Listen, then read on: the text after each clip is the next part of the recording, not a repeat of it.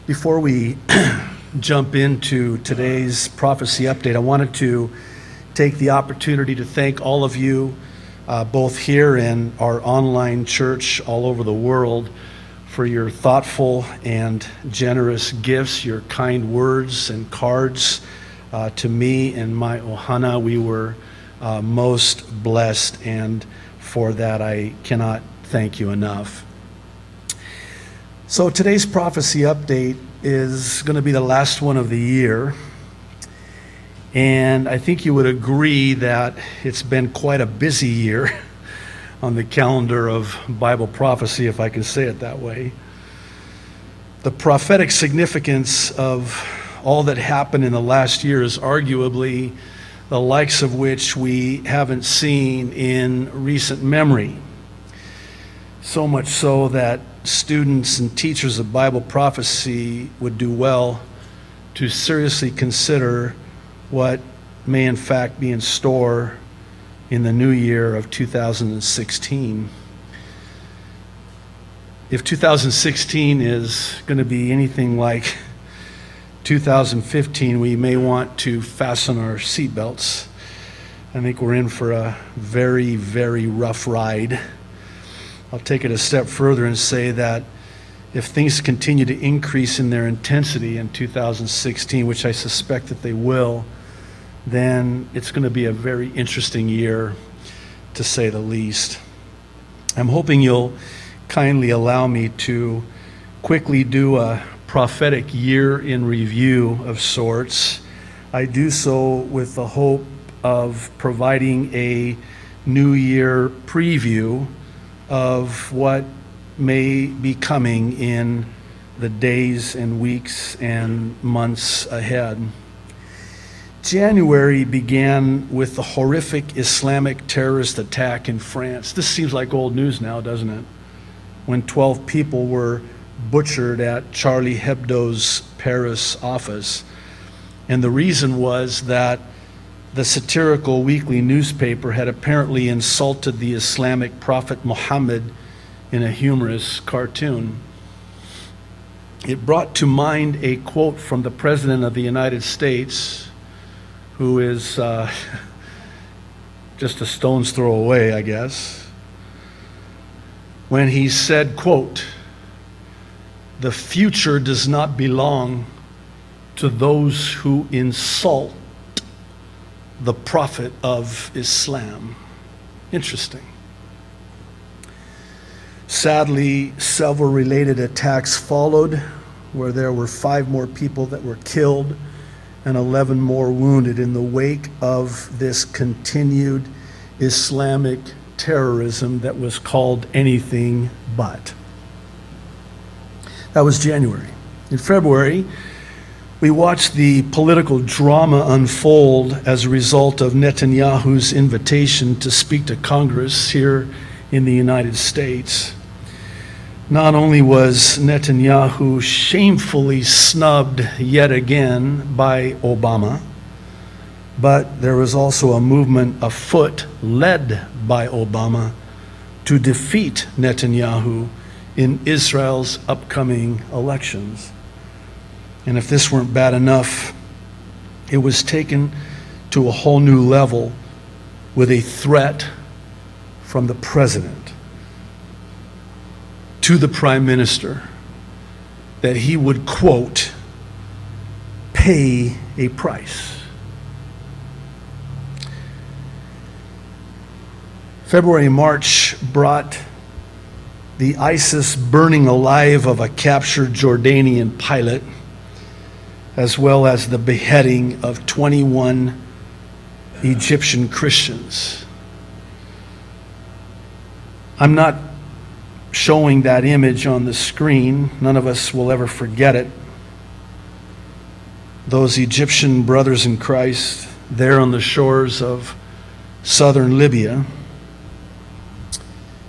in their orange jumpsuits before they were demonically, satanically beheaded by these demon-possessed Muslims. Nor will we ever forget the anti-Christian narrative that ensued and today has continued, chiefly from the U.S. president and his administration. March brought us what I believe was the miraculous victory of Benjamin Netanyahu's re-election as the Prime Minister of Israel, against all odds, really. Netanyahu's re-election in March would thankfully precede the nuclear framework deal with Iran, which took place on April 2nd. The handwriting was really on the wall at that point. Didn't come as any surprise when on April 13th, Russia lifted its ban on delivery of S-300 surface-to-air missile systems to Iran. Many Bible prophecy teachers, present company included, paid particular attention to a very well-known prophecy in Ezekiel 38, which is a prophecy about Russia and Iran, along with an alliance of nations, launching a nuclear attack against Israel, and they are miraculously defeated by God himself, who alone stands with Israel when all nations have turned against Israel. This brought us to the beginning of May, with the eerie similarities between what happened in Ferguson again happening in Baltimore, Maryland. And May also started the Supreme Court hearing of the same-sex marriage case, which would ultimately become law in June of this year. May was also the month that 69 people from all over the world made a historic and prophetic trip to Israel for a study tour. Okay, that was us. That didn't make national news, but thought maybe some levity would be good. Actually, June was historic and prophetic when on Friday, June 26th, the U.S. Supreme Court legalized same-sex marriage.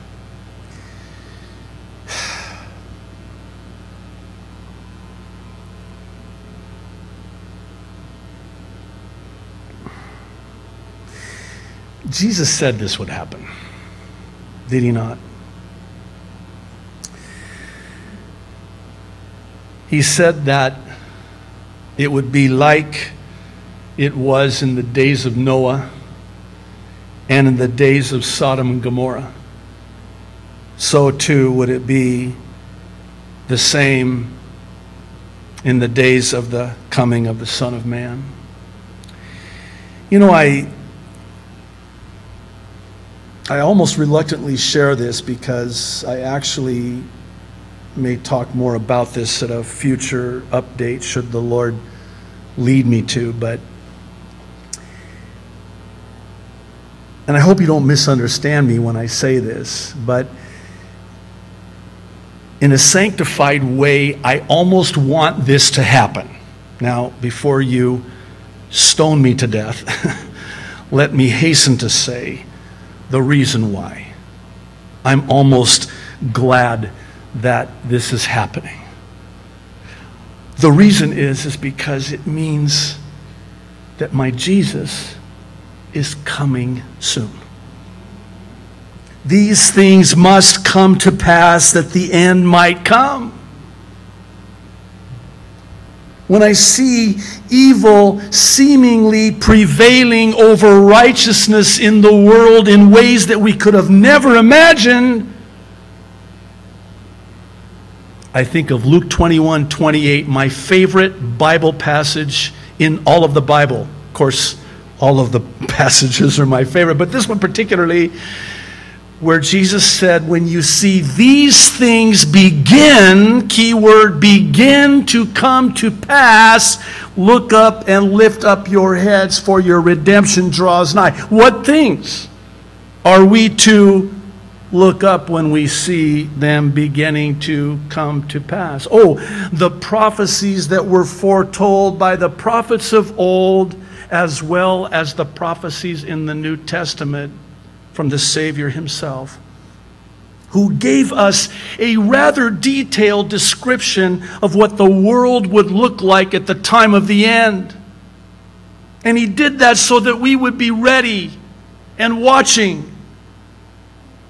He says in John 14:29, I tell you what's going to happen before it happens, so when you see it begin to happen, you will believe. We're seeing it begin to happen, exactly as we were told it would. And it's happening in real time for those who have eyes to see.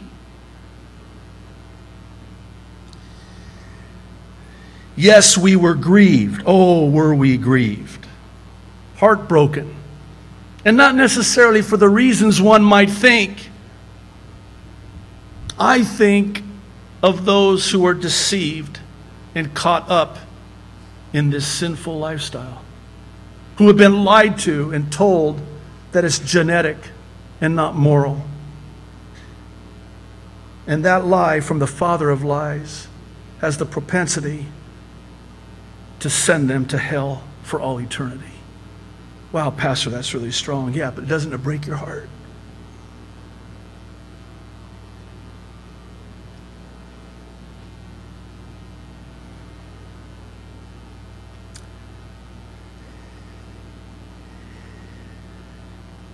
This Supreme Court ruling was on the heels of something else that was both historic and prophetic, namely the signing of the Iran nuclear deal. After extending one deadline after another, a deal was finally reached on Tuesday, July 14th, which was and still is, I believe, a game changer. This changes everything. That brought us to August, which was a very interesting month, and for a number of reasons, not the least of which was the following month of September. More specifically, all of the events converging around an already high watch time, as it's referred to, with the feasts of Israel.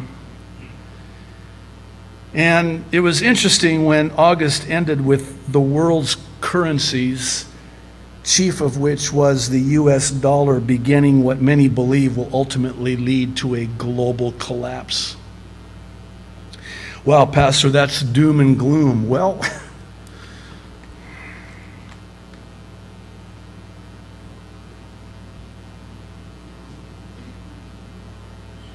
I mean, that's what my Bible says.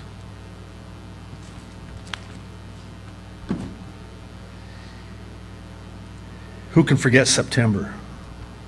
What an ominous month. I think at last count there were some 33 specific events of prophetic significance that have been listed as all converging in the month of September. And I knew in my heart that there was the potential for it to be very disheartening and very disappointing. And I know there were those who made September predictions. And I personally made a conscious effort to not get caught up in this whole September madness. But I do have to say that in September of this year, there were many things of prophetic significance that were set in motion. And I think that we will see some come to fruition in the upcoming new year. October came and went, and with it the Islamic terrorist attack, don't want to call it that, at Umpqua Community College, in which a total of 9 Christians were martyred. This after the Muslim asked them, "Are you a Christian?" And if they said yes, they were executed. That was actually on October 1st, if you might remember. And it ushered in a very interesting month, especially as things started to really heat up in Syria on the heels of Putin coming here for the UN General Assembly in September and making nice with the US. Not only did it heat up in Syria, unprecedented terrorist attacks in what some dubbed the Third Intifada ramped up in Israel, with demon-possessed Muslims wielding knives and butchering Jews. November began with Netanyahu exposing the Palestinian Hitler connection with the continued days of rage, as they were called, against the Jews in full force. November was also the month that the Islamic propaganda gained traction, and it is Islamic propaganda, in which they attempted to both rename and control the Temple Mount. November also brought us a stunning and devastating, and I mean stunning and devastating, defeat of Canada's pro-Israel Prime Minister by a Muslim Prime Minister. Changed the whole complexion of Canada overnight. That brings us to the current month, December, we're about to bid farewell to, and with it the unthinkable Islamic terrorist attack in San Bernardino, California. This after the Islamic State terrorist attacks in France, which took place only 2 weeks prior, much to the world's astonishment. And one has to wonder why. One has to wonder why. And by that I mean, are we surprised? My wife and I were in London, England in 1997. And from our hotel room to the palace and all of the sites that we were going to see, we walked by 2 Islamic mosques, not one church. Not one church. By the way, those famous, beautiful church buildings in England are now mosques. There were bumper stickers. 1997. If my math is right, isn't that about 20 years ago? There were bumper stickers that would said, London for Islam. That would be like seeing a bumper sticker that said Kaneohe for Christ.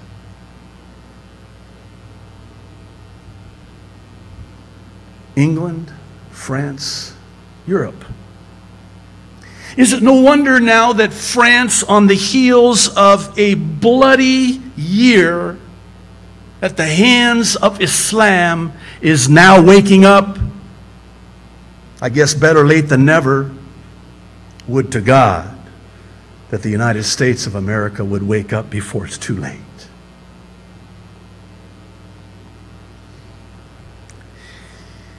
Keep in mind that this Islamic terrorism took place in concert. The backdrop with all of this was significant prophetic developments concerning Israel. Tremendous changes are taking place in Israel, and it's fulfilling Bible prophecy. Time doesn't permit to talk about everything that happened in 2015. Example, how about the find of gas in the Golan? Oh. This after the natural gas find off the coast of Haifa, there in the Mediterranean Sea.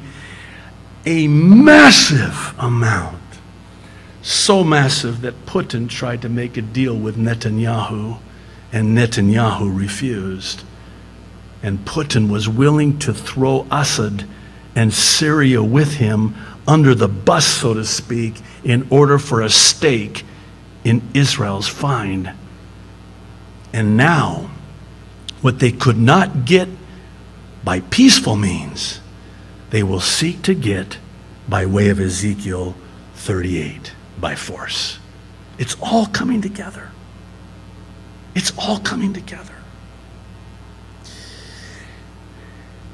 Suffice it to say, if this is just some of what happened in 2015, then wouldn't it stand to reason that 2016 could bring about even more, especially given the prophetic momentum from this year? I read a very sobering article. I'm not going to share it with you. I think we'll find out, but they are making a prediction. And you know, I never make predictions. And today's not any exception. I'm not going to make any predictions for 2016. I am going to share 2 observations concerning 2016. But there are some who are predicting the unthinkable. January 1st and 2nd and 3rd, early on. I guess we'll see, but it has to do with the global economy. Weird things are happening, yeah? I mean, have you ever, it's almost humorous in a way. I do get a chuckle out of it when I watch the so-called experts pontificate about the upcoming presidential election, saying things like, quote, "I've never seen anything like this before."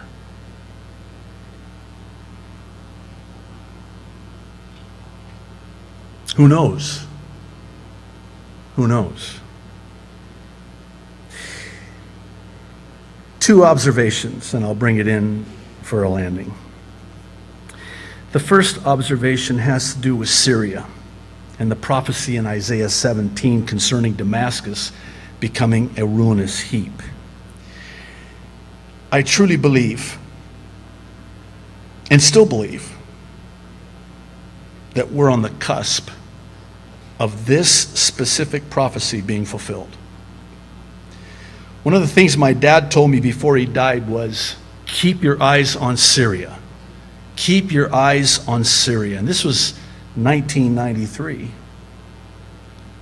That was a long time ago. Keep your eyes on Syria. Now I'm starting to understand why. Syria is a catalyst, if you please. I would encourage you to read Joel Rosenberg's blog. He titles it, "Eerie Front Page New York Times Story Examines ISIS Prophecies About an Apocalyptic Showdown in Syrian Town of Dabiq." He says, parenthetically, "Story looks ripped from The First Hostage, my forthcoming novel about a showdown over Dabiq." Very good read. Both articles, Joel's blog and Rosenberg has an uncanny way of writing novels, fiction, that ends up bearing an eerie resemblance to reality. This whole apocalyptic showdown in the Syrian town of Dabiq is to establish the caliphate. This is what the Islamic State is all about. I don't know if you heard, it was breaking just this morning, actually yesterday, that al-Bakari has come out with about a 24-minute video in which he says, quote, "Palestine," speaking of Israel, "will become a graveyard for Jews, and that attacks are coming." Now there's some speculation and even doubt as to how recent the video is, because he makes no reference to San Bernardino, which he would have certainly wanted to take credit for. I have my own theory concerning San Bernardino. I think that these 2 Muslims jumped the gun, no pun intended. That they were just one of many cells, of which there are cells in every state in the United States, even here in Hawaii, that are dormant and waiting for the green light. And this couple in San Bernardino did not wait for the green light. They snapped and they attacked. And that's interesting. You don't find that much weaponry in a home in America unless you plan to do much damage with it. But you have to understand that the reason that there are people joining the Islamic State is because they see the Islamic State's legitimacy when they capture more land to establish this caliphate. And the whole purpose of the Islamic State, the sole goal of the Islamic State, is to wipe Israel off the map.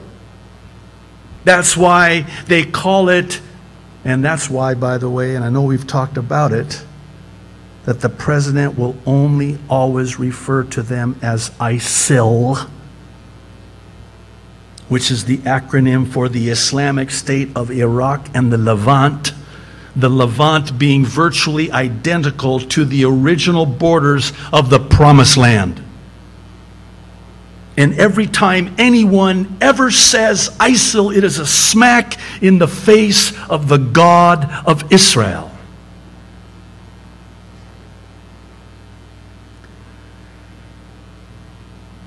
But this explains a lot. They're making gains. Yeah, they've taken a hit, but they're making gains. And they're capturing land in the so-called Levant to establish this caliphate. And as they do, it lends them legitimacy in the eyes of the Muslim world, who will then subsequently submit in allegiance to the Islamic State as and because of that caliphate. But this makes a lot of sense. It explains a lot as to why Syria is such a catalyst. The second observation, lastly, concerning 2016, has to do with an article that an online viewer from Washington State had sent me. It's a Time magazine article titled, "The Absence of Global Leadership Will Shape a Tumultuous 2016. Let me just quote a very interesting part of this article. Only a global emergency on a scale greater than anything we've yet seen can accomplish the bringing together of the entire world." Wow. It might be a war, a financial crisis, a public health threat, catastrophic terrorism, an environmental disaster, but the sort of crisis that forces a new level of global cooperation based on the world's true balance of power. When it finally comes, it will be the biggest story of our time. What? Wait. Revelation. One world government, one world religion, one world economy, under the control of the Antichrist, on the heels of something so grand in its scale, the likes of which mankind has never seen before, i.e., the rapture. And then, according to 1 Thessalonians chapter 3, the subsequent revelation of the Antichrist. Again, the Antichrist cannot be revealed. He's already, I believe, alive and well on the scene, behind the scenes, just waiting. And by the way, dare I say that the quote-unquote powers to be know about the rapture. What do you mean? Think about it. These people are not stupid. Satan is very intelligent. And by the way, he knows the Bible better than you and I know the Bible. He knows Bible prophecy better than you and I know Bible prophecy. And once the church is taken out of the way, everything begins to happen. And the Antichrist cannot be revealed until the church is removed. And it will begin the last 7 years of world history, the 7-year tribulation, when God, because the fullness of the Gentiles is complete, he will shift the entirety of his focus to his plan for his people, the Jewish people, which is the purpose of the tribulation, for the salvation of the Jewish nation. The time of Jacob's trouble, the 70th week of Daniel. We're on the cusp. We're on the cusp. There is a huge vacuum waiting to be filled by this charismatic world leader who cannot take his place on the world scene until we are taken out of this world scene. How close are we? How close are we? 2 verses of scripture I think would be apropos. The first of which is 1 Chronicles 12, the first part of verse 32, where it describes the men of Issachar, of whom it was said, they understood the times and knew what Israel should do. Not only did they understand the times they were living in, they also understood and knew what they should do about the times they were living in. The Apostle Paul to the church in Rome, chapter 13, verses 11 and 12, says, this is what we're to do. Do this. Understanding the present time. That's a presupposition. Presupposing you understand the times in which you are living, the new year that you're about to step into, the last year that you're about to bid farewell to. When you truly understand that, presupposing that, this is what you're to do.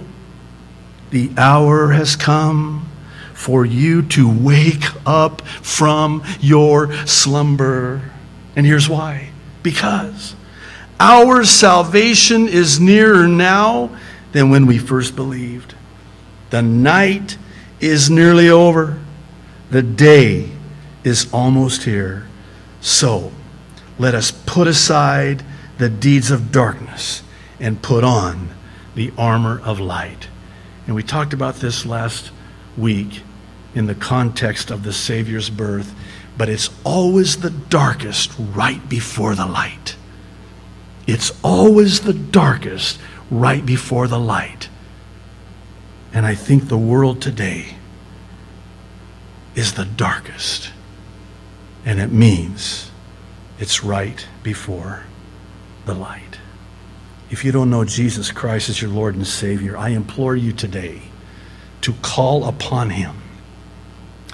The Bible says that if you believe in your heart and confess with your mouth that Jesus Christ is Lord and that he rose from the dead, you will be saved.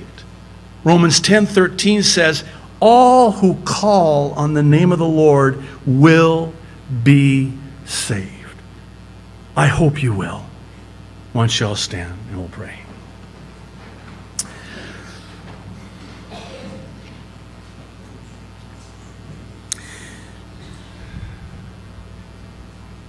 Lord, thank you. Thank you for telling us